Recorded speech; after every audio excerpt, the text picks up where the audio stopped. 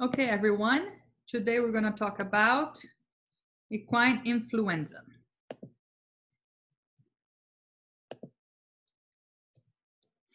So influenza in the horse is the type A, the one that afflicts the horses. In humans, we have A, B, and C, with B and C being less severe than the type A. Type A is the more severe type of influenza. It is an enveloped virus, which means that this virus has a lipid envelope around it, which means that because it's a lipid envelope, it can be easily killed with regular washing the hands and soap, because anything that will denature fat, which is soap, would be, dish soap, detergent, anything like that, acetone, alcohol, anything will kill this virus. Embedded on this envelope, there is going to be about 500 spikes, of which are proteins. And these spikes are going to be the hemagglutinin and neuraminidase, which is the H and the N, giving the virus the HN, H1N1, in humans H3N2, and they are what gives, the virus that nomenclature. The hemagglutinin is the viral receptor binding. It is responsible for this virus finding the cell that it has affinity for, which is, for example, in the case of influenza, the respiratory epithelium, and it binds to that cell. And in the case of influenza, the hemagglutinin is the target for the host immune response. So just so you guys can see, this is the influenza virus. It looks like, I guess if we've been looking at the COVID virus, it looks semi-similar. It has the spikes, it's enveloped, it has loose RNA inside, and it has, this lipid envelope around. The neuraminidase protein is what is going to assist the virus into budding out of the cell. So here, let me just draw this. So here we have a host cell in a virus, and then the hemagglutinin is what allows this virus to bind to the cell, and then as it binds, it injects its RNA material inside the cell, and then it starts to replicate,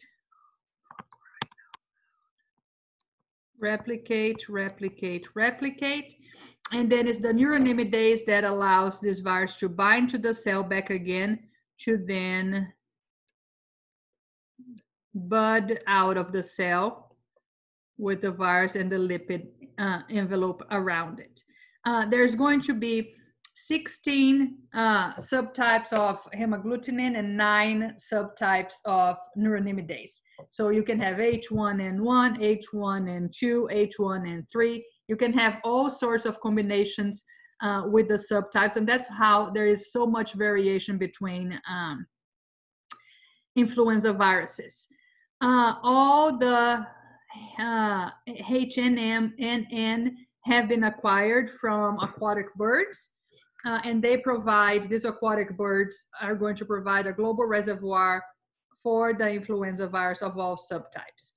Horses generally are going to be affected with H7N7 and H3N8. Now, in horses, the influenza viruses has mutated some, but it's not as highly mutated as it is in humans, okay? The H7N7 it hasn't been seen much in horses anymore, although it's still included in most vaccinations for the horses, but even though it hasn't been seen much. The H3N8 was first isolated in the US in 1963, and it circulates around the world except a few countries. So Iceland is negative for influenza, Australia and New Zealand. Now in Australia, there was an influenza outbreak in 2007, where a stud horse from Japan came to Australia, and he was febrile, but he was missed, and he was put into that place in Sydney where they had the Olympics, and he was put there, and then from there it spread to the entire country, and the entire country had to put a stop to racing, to any competition, to everything, because they were free and of influenza. And now all these horses are sick, sick, sick. And as we're going to learn here, when horses get influenza, they get really sick, and specifically those horses there, because the country is considered, and it's back to being considered negative. The horses there are not vaccinated. So when you don't have any herd immunity, there's no immunity whatsoever for this resident horse, and then every time that you have zero immunity for any disease, and this is the first time that the disease affects or arrives at a place, the severity of the disease is much, much higher. Okay. They have been able to eliminate the disease again, and but that's billions of dollars were spent in Australia because of that. Since the 80s, the H3N8 has diverged into two distinct lineages. There's still the H3N8, but you have the American and the European lineage. And like I said, it doesn't mutate as much as the humans. The epidemiology of this disease, the highest incidence for this disease is the horses that are 2 and 3 years of age. And the reason for that, can old horses get influenza? They sure can. But the reason for the highest incidence being in younger horses is because that's the age where horses are removed from, say, being out at pasture, and that's when they start their training life. Okay, so their life changes substantially by the age of 2. They start being trained. They are put inside stables. Their level of stress increases exponentially. They are worked, they are stressed, they are exercised, they are put in close proximity under the same roof with multiple other horses. And training facilities, horses that come from different areas and different management systems. So that is why it becomes a problem. And that's generally when we have outbreaks of influenza, although it can affect older horses as well. So the outbreaks are caused by the commingling of susceptible animals in racetracks, horse shows, sales, airplanes, etc., under the same roof. Okay. It has a very short incubation period. Infected animals are going to develop fever. They're going to start shedding large quantities of the virus within 24 to 48 hours. So you get one horse sick. So that one horse arrives at the facility. He is sick and he's shedding the virus. Within 1 day to 2 days, many horses that have been in contact with that horse will start shedding, will start getting sick as well. Because there is going to be a huge devastation to the respiratory tract, there is going to be it's semi-common to have a secondary bacterial infection that is going to cause pneumonia in these horses. Morbidity is about 60 to 90%. So morbidity is the number of horses that got in contact with the disease, the ones that developed the disease. Okay, so 100 horses got in contact with the virus, between 60 to 90 will become sick. So that's what morbidity. So it's a very, very high morbidity rate. Mortality rate is only 1%. It's a very low mortality rate. And mortality rate is of the horses that got sick, the ones that died. And that's the mortality rate is very low, but it's still a very, very devastating disease because it's extremely expensive. This horse has to be out of work for a long period of time. So the rule of thumb is to have the horse rest for 1 week for every day that the horse has a fever.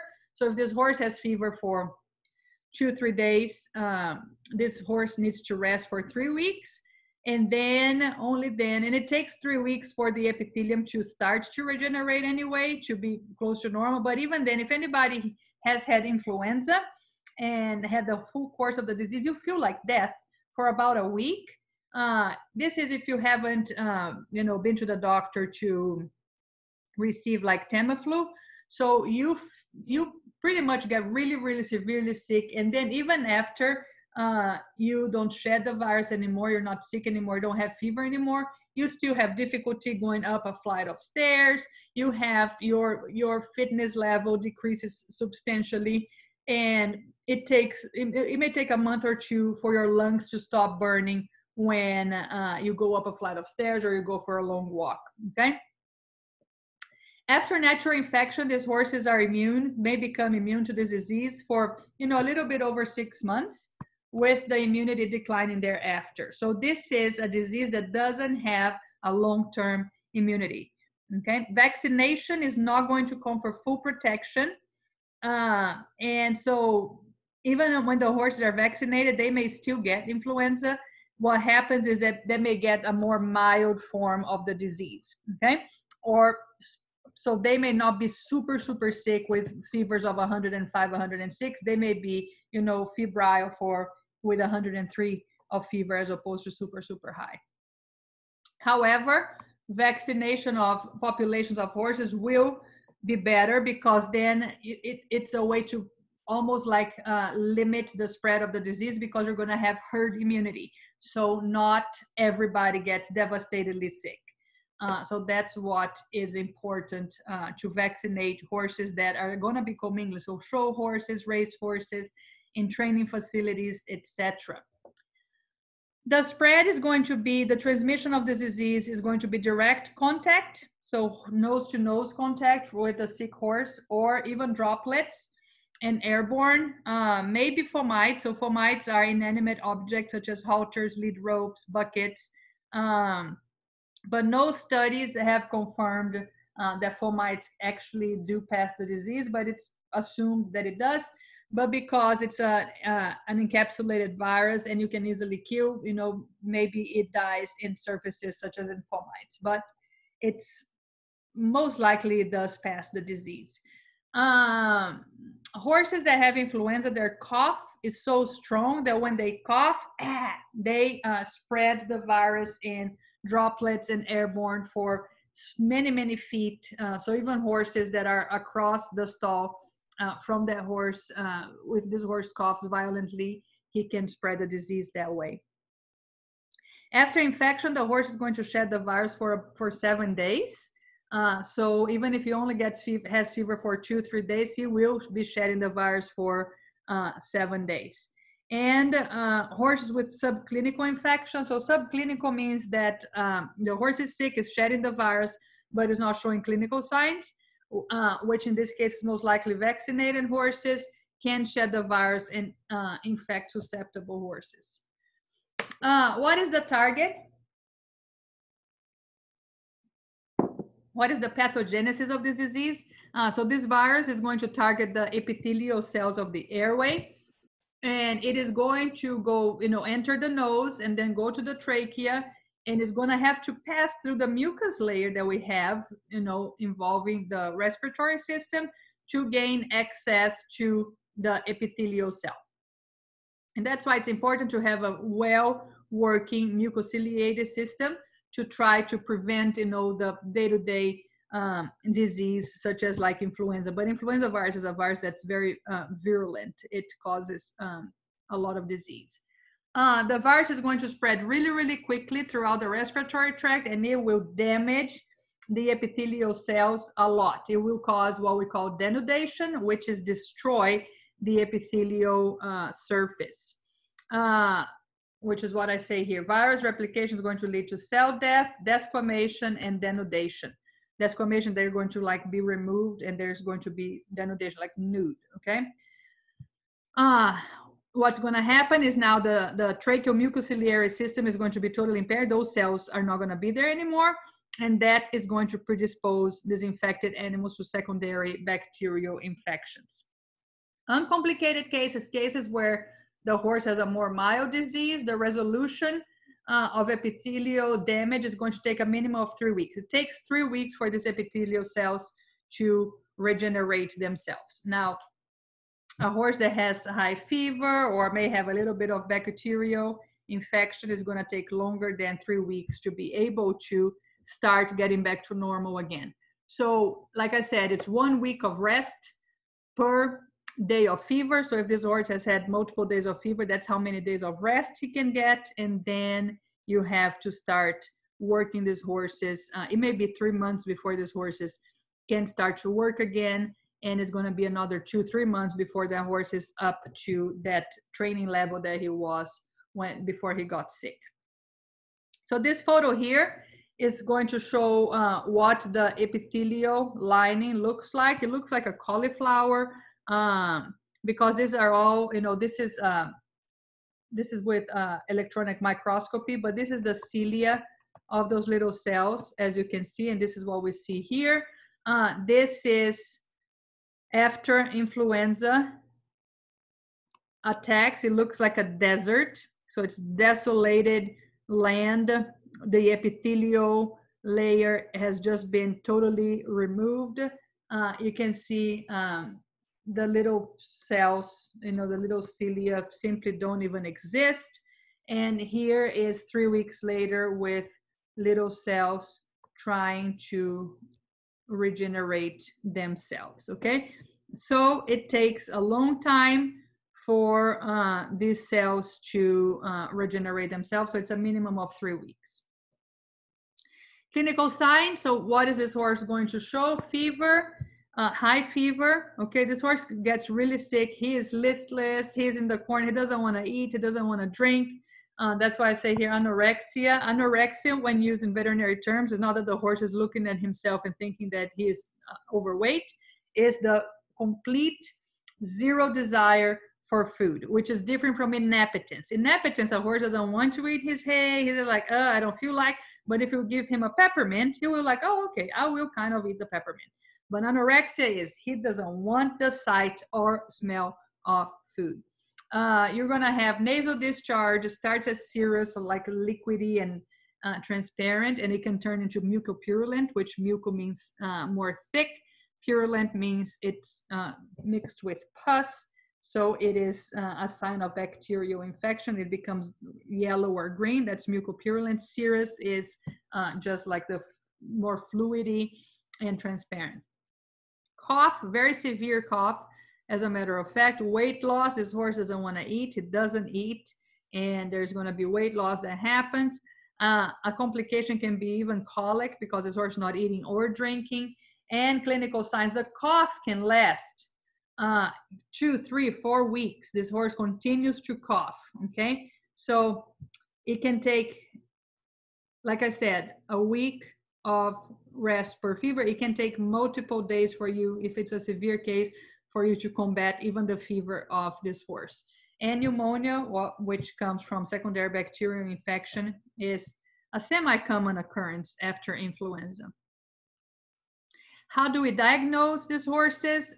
We have to compare it with other diseases, differentiate with other respiratory diseases, which the 3 most important respiratory diseases in horse are influenza, equine herpes virus 1 and 4, and EVA, viral, okay, viral respiratory diseases. Obviously, strangles is a bacterial one.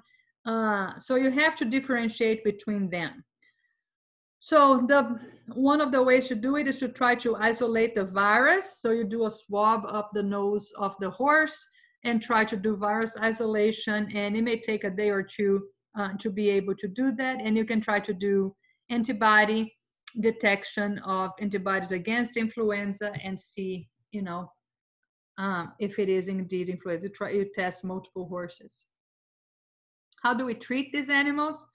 To rest. Okay, rest is the main thing in a non-stressful environment, in a clean environment where air is fresh. 1 week of rest, I've already said that. Fluids, if this horse starts to become dehydrated, he may need to receive IV fluids. If he's drinking water, you need to do everything to incite him to continue to drink water. You're going to give Benamine for pain. If anybody has had influenza, your whole body hurts. So Benamine for pain and fever. And horses showing signs, even after 10 days, you need to start probably giving antibiotics. Now, according to the price tag on this horse, he's probably going to start with antibiotics on the 2nd day. Okay, so if it's a very valuable horse, the veterinarians are not going to be taking any chances. Okay, the return to athletic activity can be 3 months. Okay, sometimes 4, 5, 6 months after the disease has cleared. In humans, we use Tamiflu and other antivirals. All these antiviral drugs that we use in humans haven't been successfully used in horses, and so it's no use for us. How do we prevent this disease? So vaccination, so horses that are going to be in training, or show horses, horses that are going to be competing, going to trail rides, and mixing with horses from different origins, need to be vaccinated. Okay, so like I said, influenza doesn't confer a very strong immunity, and generally the vaccine is a killed virus vaccine, and that is going to give immunity for about 4 to 6 months. Okay, so these animals need to be vaccinated. The animals that show all the time need to be vaccinated twice a year. And this is what I say here. So inactivated vaccines is the killed vaccine.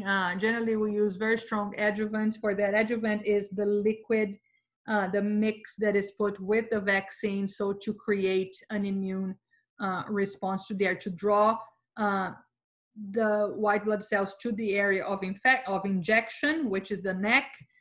So it can lead to very sore necks.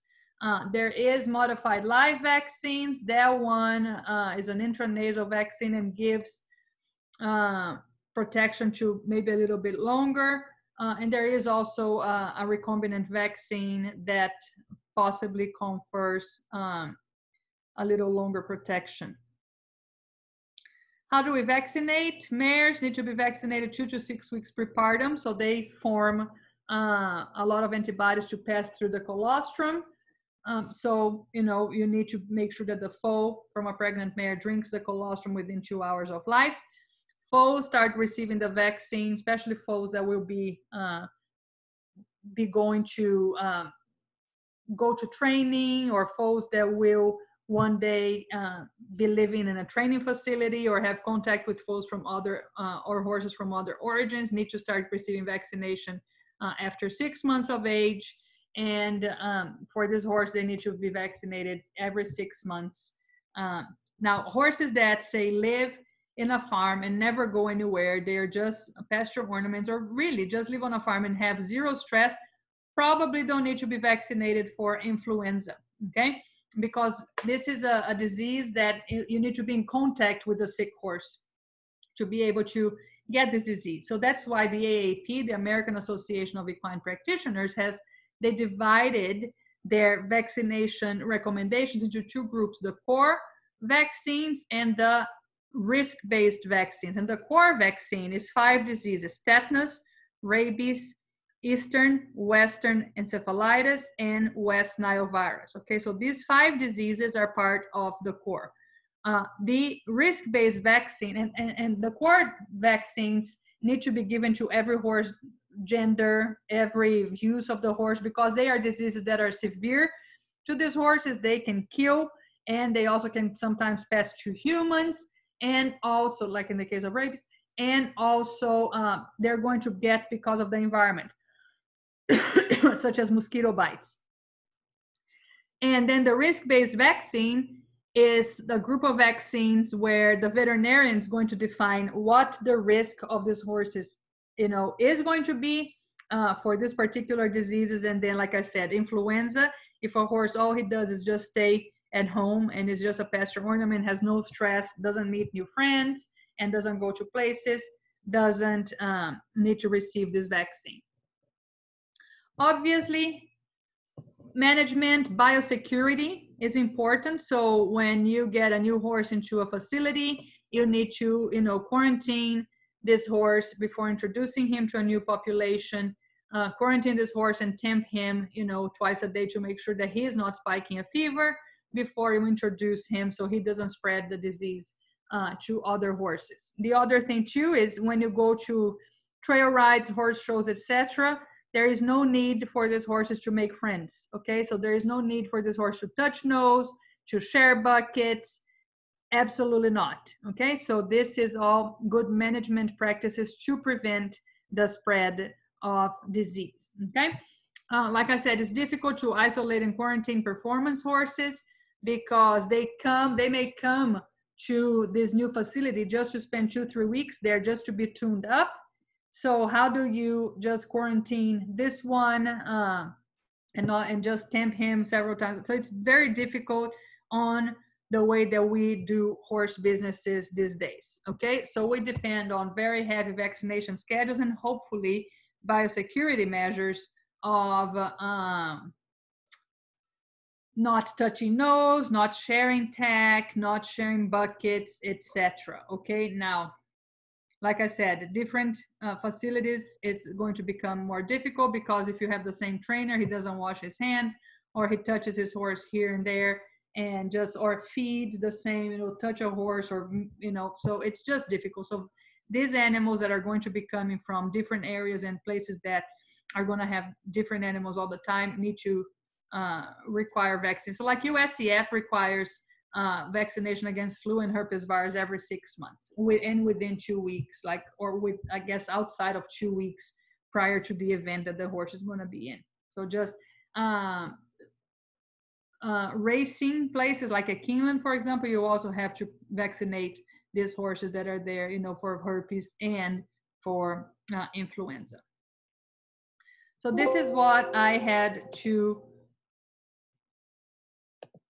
talk to you about influenza. Don't hesitate. If you have any questions, just send me an email and we'll go from there. Bye.